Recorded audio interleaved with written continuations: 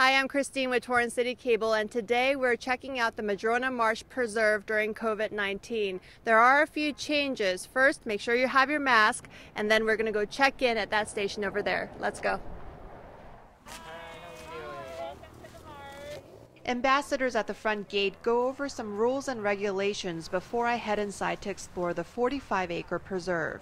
It's one of the only remaining vernal freshwater marshes in LA County. And vernal sounds like a big word, but all that really means is spring. So we rely on the rains. The more rain we get, the more our wetlands fill, the more aquatic habitat we have. With more than 750 species of animals and plants, the look of this marsh changes with the season. During the fall, expect to see and hear a lot of birds that are migrating hundreds, if not thousands of miles in search of a winter home. Madrona is a place where they can stop, rest, fuel, and get water. They'll spend a couple of days here and then continue along their migration path. Manager and naturalist Melissa Lobel says the pandemic has motivated many locals to check out the marsh for the first time. We had a significant increase in visitors. We went from 1 to 200 to 1,200 people in one day. That was a big number for us. She says 60% of their visitors are new, and annually they now see about 43,000 people, up from 36,000 just 2 years ago. Torrance residents Terry and Katsuko Chumley say they're thankful to have a place like this to escape to during the pandemic. Being locked up at home and being limited as to where you can go is stressful in itself. And it allows us to come out here and calm down and relieve stress, exercise at the same time. And Steve Morici looks forward to visiting again with his wife and their grandchildren throughout the year. It makes it really nice just to get out and get some fresh air, and looking forward to the rainy season too when the waterfowl come back through here. Lobel hopes visitors get the mental health break they need here as we all continue to navigate through these uncertain times. 5 minutes ago, I heard 9 species of birds. I'm in this forest, this canopy. I feel like I've escaped the city. I feel like I've escaped the busy world we live in today. It's a place where I can turn off, relax, be present in the moment. She also hopes more people gain a new appreciation for nature and for the Madrona Marsh Preserve. It's so important that we continue to protect this space. It's a place where plants and animals can thrive, but people too. In Torrance, I'm Christine Lee. Hi, I'm Christine with Torrance Citi Cable, and today I want to introduce you to one of the newest stores here at the Del Amo Fashion Center called Mercy's Cakes in Cups. This is my mom's business, and we're so proud of her for finally opening her storefront because she talked about it for so long. For decades, Mercedes Bumpus worked her way up the corporate ladder while searching for her true calling. I knew I wanted to be in some sort of food service. So I started as a hostess, worked my way up to server and trainer, and did store openings, and then got into the management piece of it until I was general manager, and then in those years decided I still loved it, but it wasn't my passion. She says she finally discovered her passion in her late 30s. It just all started with love. I was always in the kitchen. As time went on, I saw myself every holiday and every celebration for the kids. I was the one making the recipes, and so after family and friends seeing what the products were, they were like, hey, we think you're onto something here. For the past 3 years, the self-taught baker sold her sweets at farmers markets and provided catering for special events. She just did my wedding last year too. Did she give you a discount? Of course. Daughter discount. It took years for Mercedes to save up enough money to open her first store, but unfortunately, the coronavirus pandemic came right after her grand opening. We had opened initially in mid-March, a few days before quarantine, so it went from an extreme high to an extreme low in a very short amount of time. During the difficult days, Mercedes says her faith keeps her going. Ever since I was a teenager, I found the scripture Philippians 4:13, which is I can do all things through Christ who strengthens me, and that's literally what I've lived by my entire life. And so now in this time, which makes me a little emotional, but in this time, it's really true. You have to be faithful and know that this is your path and this is where, you're supposed to be. So even on those happy days, it's like, okay, good, let's keep going, let's keep mixing. And on those low days, it's, just get on your knees and pray and just know that, you'll make it through no matter what. And in light of George Floyd's death and the protests that ensued, George Floyd! George Floyd!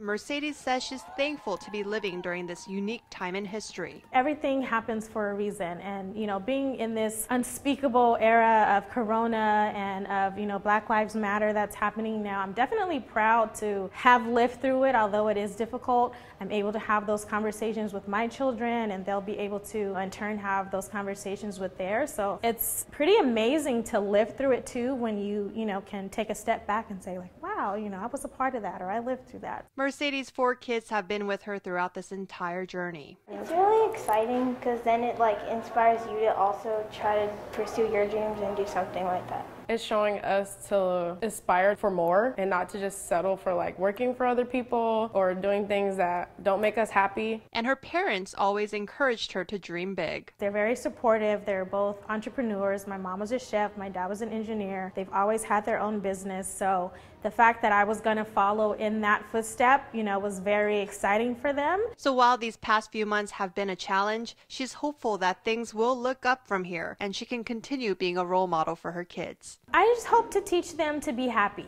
I do talk to them about that a lot. Of course you're gonna stumble and fall. It's trial and error. But ultimately find your happiness and you'll win. I got a cookie crumb cupcake for my husband and a strawberry shortcake cupcake for myself. You can also pick up a cupcake too. Her shop is located on the 2nd floor of the outside portion of the Del Amo Fashion Center, right across from Urban Outfitters. Well, I'm back out here at Mercy's Cakes and Cups with Mercedes, and since we filmed that story, so much more has happened. Tell me about that. Yes, definitely. So we had another mandate to close down the malls, the indoor portion, and so luckily for us, we're on the outdoors, so we didn't have to close, although we've closed twice before for the pandemic, so that was somewhat of a relief. However, it still has lessened the foot traffic because, being in this huge mall and everyone knows that it's typically closed, then that, lessens the desire to come over. So we've definitely seen a drop, since the last mandate of closing down. Are you trying to do anything different to promote your business? Oh, definitely. We're very active on social media. We have our Facebook, we have our Instagram, where we're just trying to keep our products visible. The mall has also given us an outdoor market for the weekend, so that's been really great. So we're able to put up a booth, outside our colorful booth and have all of our products, and just reach new guests that way. How are you staying motivated? Because it seems like just as soon as you opened and until now, you're just going through one obstacle after another. It's very difficult. It's very difficult, because at this time, it just seems like, there's no end. Initially you just feel like, okay, there's a light at the end of the tunnel, and now it seems like that light is, kind of dimming. So it can be hard to be motivated, but again, just, believing in my faith and that this is my path and where I'm supposed to be. That's, what's keeping me going. Is there anything you want to leave our viewers with? Just, stay faithful. Again, just know that, this is happening for a reason, and eat cake. Well, thank you so much, Mercedes, for taking a few minutes to chat with me again. Definitely. And thank you at home for watching. We'll see you again soon. Hi, I'm Christine with Torrance Citi Cable, and we are out here at First Hair Studio. I actually got a haircut here just days before services moved outdoors.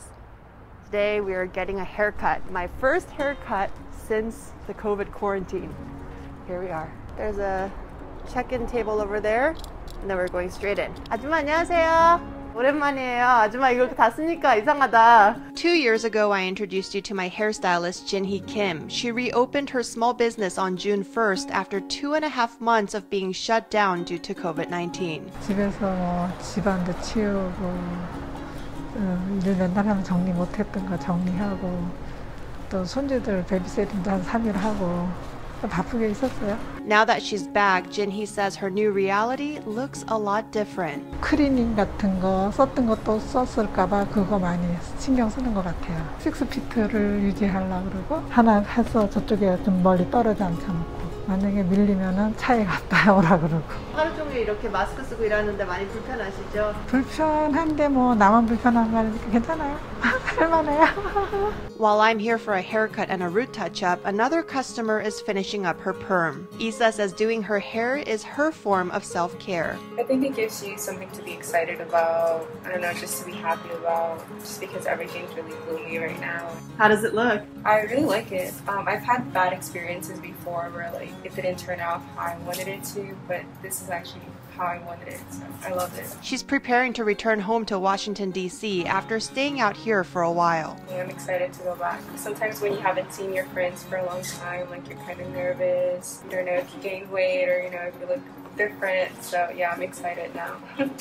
Bye! Jinhee cleans her space thoroughly after each customer, and I've never seen this place so empty. 요새 비즈니스가 코비드 전 비즈니스보다 어떻게 비교가 돼요? 비교가 되는 거는 옛날에는 손님을 밀리면서 약속을 물론 해고해도 하나 발라놓고 하나 기다리게 해놓고 중간중간에 해고 그러는데 요즘은 될 수 있으면 그렇게 안 하려고 그러죠. 전화해보면 물어봐요. 너네들 손님을 한꺼번에 많이 받지 않냐, 많이 안 받는다고 한꺼번에 받을까봐 물어보는 사람들이 거의 물어보더라고요. This waiting area used to be filled with things to read, but now they're all gone. 매거진 치우고 뭐라도 다 치우고 커피도 다 치우고 no coffee. No water. Regardless of any discomforts, Jinhee says she's thankful to be able to work during this time. 열 수 있는 게 좋아요. 그것도 좀 걱정은 되는데 그래도 열으니까 집에만 있으니까 너무 답답하고 손님들도 해달라는 사람은 많고 연락도 오고 그러는데 못했죠. She's grateful for every customer that comes in and hopes they continue to take good care of themselves. 다들 건강하시고 조심하시라는 거 좀 너무 걱정스럽잖아요. 너무 많이 생기니까. 감사합니다. In Torrance, I'm Christine Lee, Kimbap TV. Since moving her services outside, Jinhee says she has seen a dip in business, and because she's the only person who's able to work, she's trying to line up as many customers as she can, one after the other. In Torrance, I'm Christine Lee for Torrance Citi Cable.